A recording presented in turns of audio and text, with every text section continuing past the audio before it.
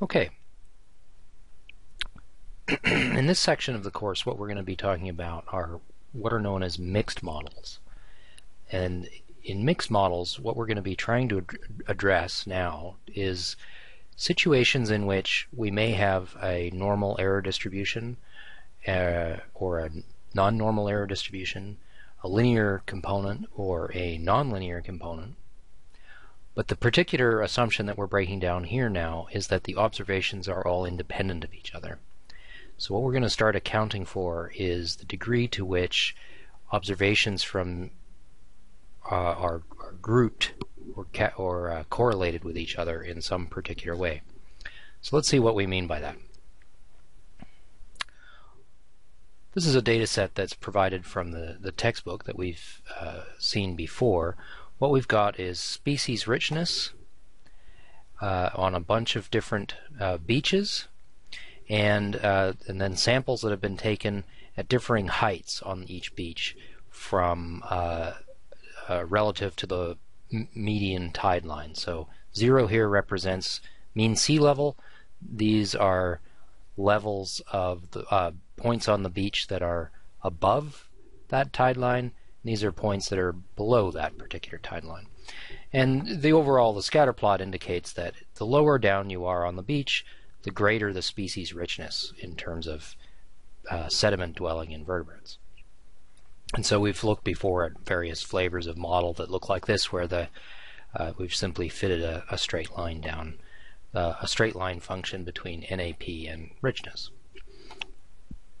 Now, we could also imagine, however, that there's 8 beaches. These samples are not all of these samples are not each of these points comes from a different beach. And so you can imagine, asking the question, are all of these relationships the same on all beaches? And that would be the same as looking at a interaction between the category beach and the continuous predictor NAP. And if we make our predictions from our model, if we fit that model and then have a look at it, we get a relationship that looks like this. So now we have one line for each beach, and each of those lines has a different intercept and a different slope. And you can see that there's a group of beaches that are actually all pretty similar, and then there's a few other beaches that are just wildly different, that have much higher intercepts as well as different slopes. And we could also imagine fitting a model in which we don't look at the interaction between beach and NAP, but we simply allow for an effect of beach, and that means we would end up with parallel lines that have different intercepts. So the intercept is right here along the 0 axis, and so you can see that now we get different lines that are all parallel to each other. They all have the same effect of NAP, but they have different intercepts depending on which beach they're on. And finally, we could imagine a model in which we force all beaches to have the same intercept, but we allow them to have different slopes. And you can see that that sort of model doesn't work very well. Essentially, this is the same as excluding the main effect of beach and only allowing for an interaction between beach and NAP. And this is clearly not a model that sort of makes a lot of biological sense. So let's take a look at this output of this model right here. What we can see if we do the ANOVA table for that model is that we get a strong effect of NAP, as we would expect. Beaches have a strong effect, and the NAP by beach interaction term is also highly significant. So that would suggest that that model that we've just described there for panel B is in fact a good model to use. The relationship between NAP and richness varies depending on which beach you're on, and it varies. Both the intercept changes, that's why this factor is here, and the slope is varying, that's why the interaction term is significant. But there's a problem here. If we just use that the way that we've done, we would in fact not be able to make predictions to beaches other than the ones that we had estimated.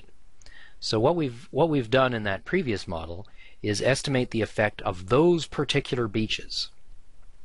And this might be what we're interested in. It might be that these are all the beaches in the world, and we're never going to want to ask this question of any other beaches. But that's not likely. In this case, it seems that these beaches are a sample of all possible beaches. So we're not really directly interested in these beaches themselves. They just happen to be groups. And in particular, what happens then is that points that have been sampled on the same beach are more likely to, or have the same relation, more likely to have the same relationship with each other than points that are sampled on different beaches. But we don't want to restrict ourselves to just making predictions about these beaches. So what we really want to do is we want to say how much variation is there in the slope and the intercept between beaches. So what we want to do is we want to in fact express our model as a sort of core fixed component, beta naught, our intercept, plus beta 1 times NAP, and then a second random component where we've got little b naught, j, where j stands for beach, and b1j times NAP. So these little b's here are what we're going to call random effects. They're similar to our coefficients that we've dealt with before, but rather than assuming that they have a particular value, we're going to assume that as a group they have a distribution. Okay? So in this case what we're doing is we're saying here we've got our random component of our model that we've always had before, our epsilon ij, which is going to be normal with our residual error sigma squared. But now we're adding a new random component, and that's these b's, little b's, and there's going to be one little value of little b for each beach, and it'll have both a slope component and an intercept component. And those are also going to be normally distributed, and there will be a different variance for each parameter. So in this case we've got a variant. We'll have a variance for the slope and a variance for the intercept. So the key point here is that when you've got a group, a category, and it's not, and the individuals in that category represent samples from some larger population that you might eventually be interested in, then you might find this mixed effects approach where you combine random effects and fixed effects to be a very useful way of thinking about things. So when we fit these models, we get a couple of new estimates, and I won't talk right now about how the R code works for this, but we basically going to get a random effects estimate and a fixed effects estimate. The fixed effects estimates look exactly like what we've seen all along. We're going to have an intercept, which will have some intercept, and a standard error, and then a coefficient for NAP, which has its estimate and its standard error. So what you can see here is that this part of the model still looks exactly the same as the model that we had before that didn't have an interaction effect or between beach and NAP. So the fixed effects now are the same. What we've added that's new now are some estimates for the random effects, and this is for a model that only allows the intercept to vary randomly. So we're just looking essentially at that model where we're going to have a bunch of parallel lines, and we're going to have values for those or deviations from this intercept for each separate beach. And those deviations are going to be normally distributed with a variance of 8.67, or a standard deviation of 2.94. And we also have a residual variance, just like we've always had, 9.36 and 3.06 is for a standard deviation. Okay, now what we're going to do is we're going to take a look at the model where we allow both the slope and the intercept to have random components attached to them. And again, we still have the same fixed effects estimates. They're going to be slightly different than the ones previously, but not a lot different. But we've added now a new line. We're going to have our groups, our beach, and there's going to be an effect of intercept, a beach on the intercept that now has a larger variance than the one did before, and an effect of NAP, or beach is now also affecting NAP with some variance. And you'll notice that the residual variance has decreased from 9.36 to 7.31. So some of the residual variance has now been accounted for in our variation between beaches in the slope component. If we look at the random slope model, we see that it's quite poor, has a very large residual error, and in fact we end up with a variance of 0 for the NAP. So there isn't really any estimated variability in that case.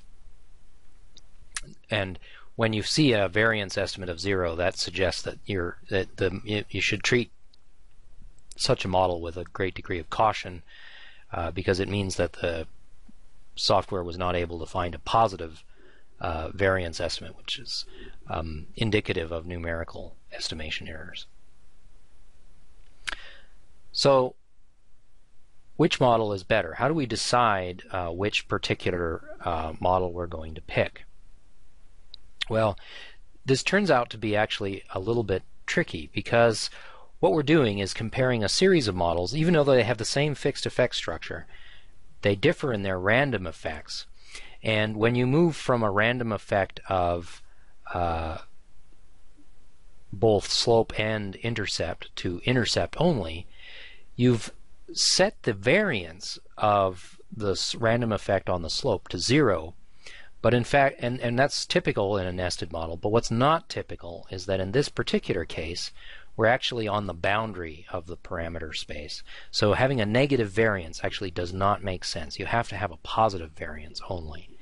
And so that makes things a little bit tricky. Testing on the chi-squared approximations that we typically use to compare likelihoods assume that don't break down in this particular case when we're looking at this boundary condition. One thing that people will often do is they will use AIC in this case, and so we can have a look at these. Slope only, that was the very poor one, 260. Slope and intercept, 244. Intercept only was slightly larger at 247. So slope and intercept has the lowest AIC, and the delta AIC is about 3.1. So there's pretty good evidence that in fact it should be a slope and intercept model. There's one wrinkle here that is important if we're treating these things as normal error distributions. We have to use a component called restricted maximum likelihood in order to make these comparisons between random effects. And essentially what this restricted maximum likelihood does is focuses only on that part of the likelihood that varies with the variance estimators. So you can really only compare models that differ in their random effects. If you are going to be changing the fixed effects components of the models, then you have to turn off restricted maximum likelihood and focus on using maximum likelihood only. So that's our first brief introduction to mixed models. We'll be looking at more examples of these as we go along.